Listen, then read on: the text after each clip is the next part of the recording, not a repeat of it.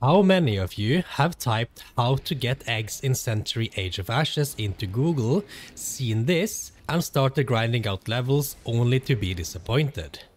If you raised your hand to say me, then you aren't alone. There used to be a time when leveling up and completing weekly quests to unlock weekly chests would give you dragon eggs, just like the Game Rant article said. But I'm sad to say that those days are gone. This changed in June of 2022, when they released the season system, and as you can see, this article is from December of 2021.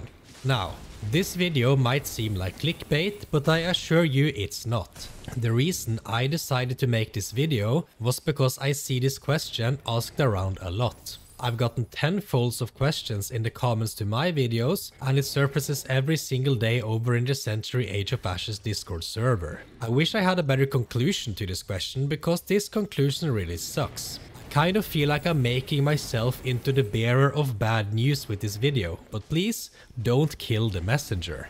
These days you can only get eggs through the shop. They'll appear every now and then, and like most things in the shop, all of them are bought with gems, while some can also be bought with coins. Their prices vary somewhere between 2,000 and 800 gems depending on the rarity. Legendary dragons will of course be the more expensive ones. Not all of them can be bought for coins though, but those who do usually come at the price of 6,000 coins for every 400 gems. Meaning a 1200 gem dragon will cost 18,000 gems. I've never seen them deviate from this ratio before. Dragon eggs are a really cool feature to Century Age of Ashes, and it's a real shame that this feature is locked behind a paywall, if you look away from the 3 free eggs you get at the start of the game.